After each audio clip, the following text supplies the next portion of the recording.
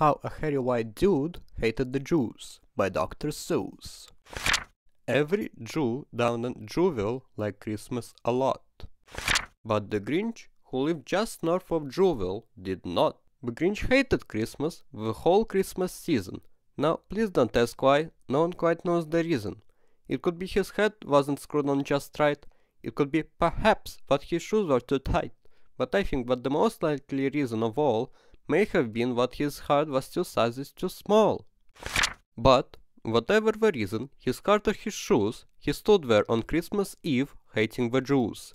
Staring down from his cave with a sour, Grinchy frowned at the warm lighted windows below in their town. For he knew every Jew down in Jewville beneath was busy now, hanging the mistletoe wreath. Und sie hängen ihre Strümpfe auf. He snarled with a sneer. Morgen ist Weihnachten.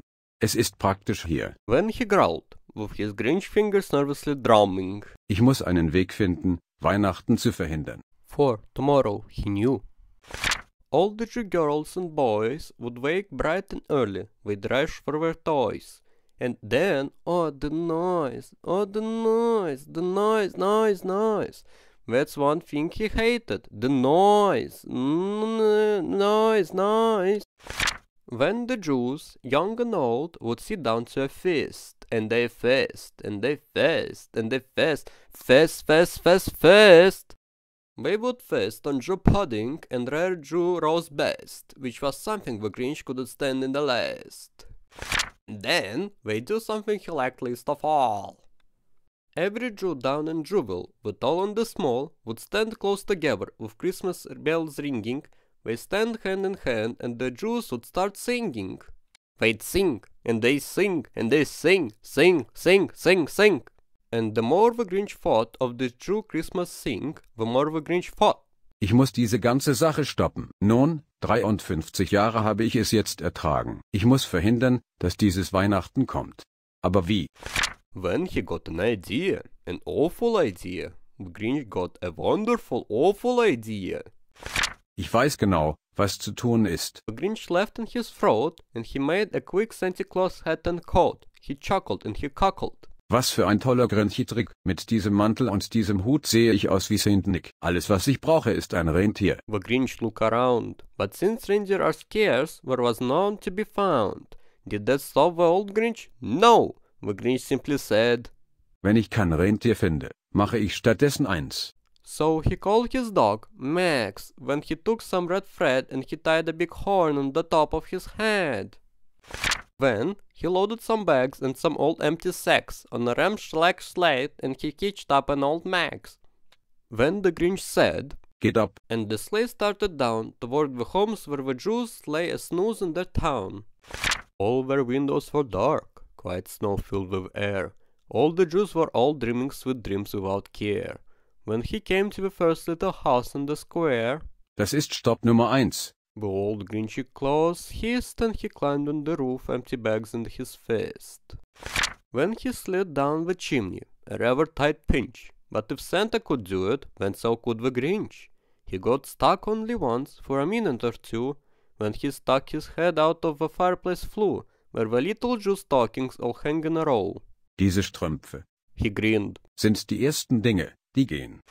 Then he slithered and slunk, with a smile most unpleasant, around the whole room, and he took every peasant. Pop guns and bicycles, roller skates and drums, checkerboards, tricycles, popcorn and plums, and he stuffed them in the bags, when the Grinch very nimbly stuffed all the bags one by one up the chimney. Then he slunk to the icebox, he took the Jew's feast, he took the Jew pudding, he took the roast best. He cleaned out the icebox as quick as a flash. Why, the Grinch even took their last can of Jew hash. Then he stuffed all the food up the chimney with glee. Und nun? Grinned the Grinch. Ich stopfe den Baum voll.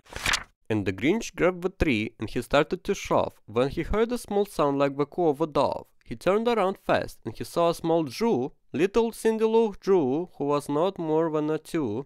The Grinch had been caught by a tiny Jew daughter who'd got out of bed for a cup of cold water. She stared at the Grinch and said, Santa Claus, why are you taking our Christmas tree? Why?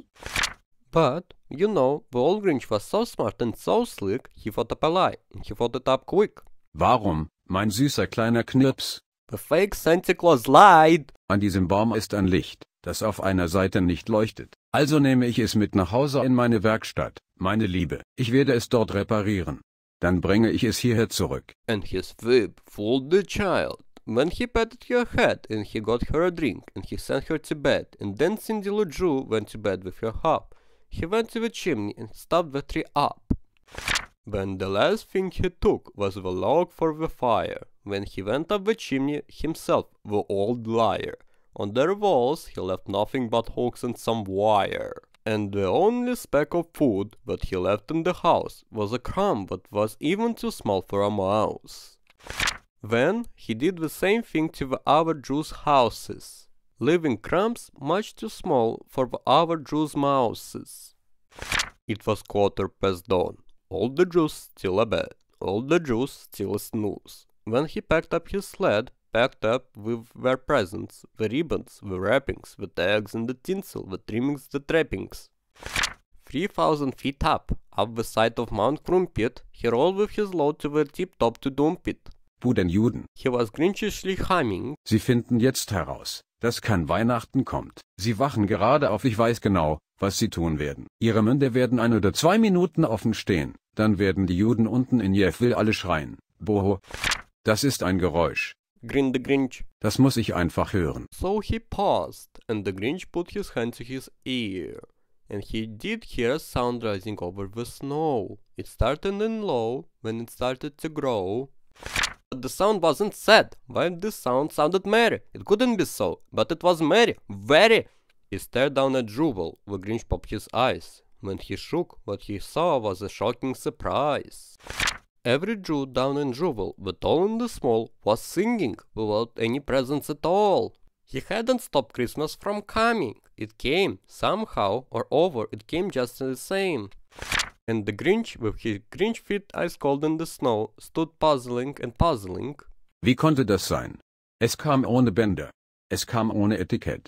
Es kam ohne Pakete, Kartons oder Tüten. And he puzzled 3 hours till his dick was sore, when the Grinch thought of something he hadn't before. Vielleicht Weihnachten? He thought, kommt nicht aus einem Laden. Vielleicht bedeutet Weihnachten. Vielleicht. Ein bisschen mehr. And what happened then? Well, in Jewel they say that the Grinch's small heart grew 3 sizes that day, and the minute his heart didn't feel quite so right, he whistled with his load through the bright morning light, and he brought back the toys, and the food for the feast, and he himself, the Grinch, carved the roast best.